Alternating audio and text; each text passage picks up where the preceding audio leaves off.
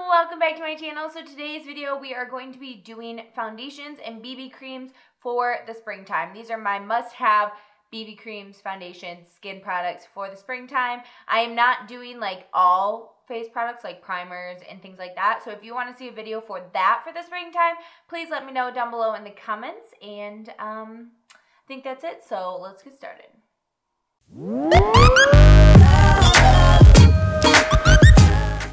So just before we get started, for the springtime, like something more glowy and lightweight. So the winter time I feel like is a great kind of full coverage time of year. I like it in the springtime as well, but I'm not as much into like the matte skin look and everything like that. So these are all mostly more lightweight, about medium coverage, light to medium coverage, and then I go in and spot conceal any areas that I have blemishes. Okay, so we're gonna start with BB creams. I have 3 BB creams to share with you that I really enjoy basically all year round, but mostly in the springtime. Especially now that my skin is getting a lot clearer, I can get away with BB creams and stuff like that, which I really enjoy. So the first thing I want to mention is the Maybelline Dream BB Pure. This has 2% salicylic acid, so if you are someone who struggles with acne, this is a great product for you because it can fight your acne while also like just being good for your skin, like on your skin. So I really enjoy that about this product. I mostly just like this product because it is really natural looking on the skin and sits really nicely. The shade I have right now is 120 and it's a medium sheer tint is what it says. I think that this one is a little bit more pink of an undertone, which I like when I am actually naturally tan, but when I'm not naturally tan, that's not my favorite. I need to go look and see if I can get a different shade of this that isn't as pink, because I really do enjoy this product. It just kind of steers me away from it when I'm not like actually naturally tan, but when I am naturally tan, this mixes with my skin tone so well, and I really enjoy it. I definitely agree with this being very lightweight, and the shade selection for a lot of these BB creams is not the best, but I feel like you can get away with it more because it is a lightweight foundation and it's lighter coverage, so it's not like a mask on your skin and you have to like really blend. So I mean, take it with a grain of salt, try and find your shade, but I really enjoyed this product. So my next product is the Garnier BB cream. So this one is interesting because you mostly can find this in the skincare section. So like buy all the other Garnier products. They don't usually have this like near all the other makeup products, so that's just a hint for you. I have 2 shades. I have light medium and medium deep. I think they might only have 2 shades, and that is so freaking awful. I hate that. But I really like the light medium shade, especially. Like this one is way more gone than this one is. Because it is more of a yellow undertone. I can wear this when I'm pretty dang fair and it looks pretty great, whereas this one is a lot more pink undertone. So what I do is when I'm a little bit more tan, I mix these 2 together, and then I can always kind of customize my shade. And I really like this BB cream as well. This one is a little bit more dewy than this one is. It's really interesting because it says Daily Shine Control. I feel like they're both not like super dewy, but this one definitely has a little bit more oils that like shine throughout the day than the BB Pure does. What I do like about this one is it does have 20 SPF, which is really nice because then you make sure that you're protected from the sun. So this one doesn't have SPF at all in it. So if you want something that doesn't have SPF and you want to wear it like at nighttime or something, this would be kind of a great option for you.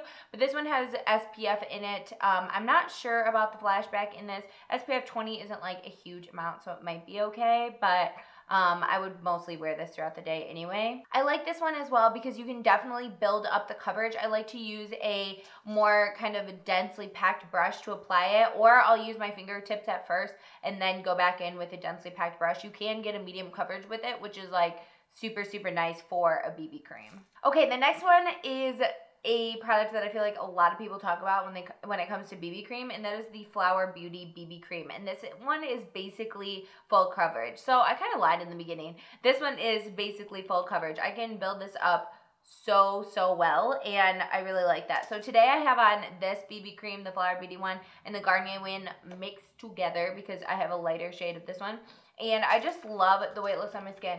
And I can get full coverage with this, but I did go in and like spot conceal a little bit, and I think it looks really nice on my skin. My skin looks like I'm wearing a normal foundation, but I have BB creams on, and it feels super lightweight, and I just like that for the springtime.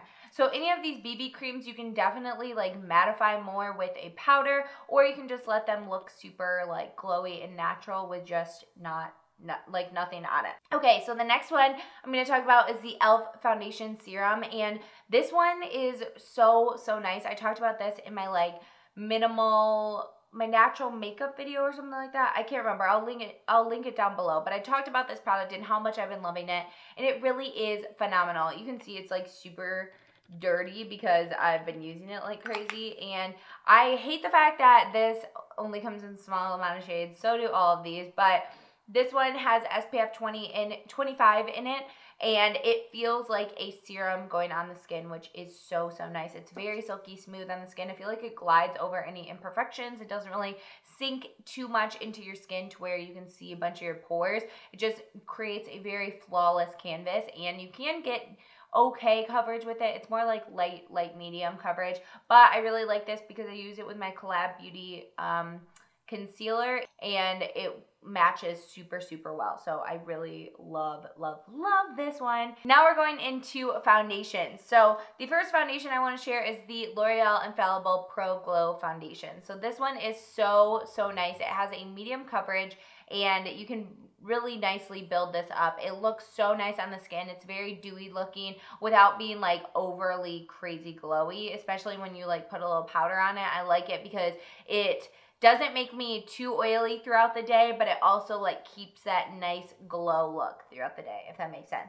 Especially if you powder it, it still shines through, but it, again, your oils don't like get crazy. I do usually use a more mattifying powder in my T-zone when I do use a lot of these glowier products, so just keep that in mind if you do have more oily skin. I don't know if these are necessarily going to work for you, but they work for me if I mattify the T-zone area because I have combination skin. So I really like this foundation. Again, medium coverage. I'm almost out of this one. I use the shade 204. The one thing I will say is the Pro Glow line has a little bit more of a pinky undertone than the like Infallible Pro Matte line does. So I get 204 and 104, so like basically the same shades, but the 104 and the Infallible Pro Matte is a lot more yellow toned than this 204. So just keep that in mind when you're looking for your shade. It's not going to be the exact same shade, which I think is really annoying. Okay, so the next one is another L'Oreal product. I love their foundations. This is the L'Oreal True Match Super Blendable Makeup. So just the normal True Match foundation. I have mine in the shade W4. This again is a great foundation. It has a very natural kind of satiny finish, so it looks very natural on the skin. Again, my main goal for the whole springtime is like a very natural looking foundation, very glowy sometimes, but if I don't want it as glowy, I would go for something like this. So this one is so nice on the skin. It has a more yellow undertone. That's what I like about this range of L'Oreal products, is they have warm, neutral, and cool undertones, and like a huge range of shades. So I really like the True Match foundation. It stays really nicely on my skin. Again, I can build it up to about a medium coverage, but it's a very lightweight formula. So if you want to sheer it out more, you totally can and get like a light application, and it stays pretty well throughout the day as well. So then I wanted to mention the Makeup Forever Ultra HD Foundation. I know this is the only high-end foundation that I'm going to mention, but I wanted to mention it because it has a very nice finish compared to, I don't know, just like a lot of these ones. I don't usually use high-end foundations. The only reason I have this is because Influencer sent this to me a few months back, and I really do like this. I especially like this foundation mixed with mattifying foundation. So I would mix this with my Catrice HD foundation, I think is what it's called, and I love it together. It just gives a really nice natural look to the skin. This one, again, is like a light medium coverage. I really can't build this up too much, but I do really like the foundation. It sits really well on the skin and just looks super smooth and nice. I don't know what else to say about these foundations because they're all very similar, but I'm trying to think of differences for you guys.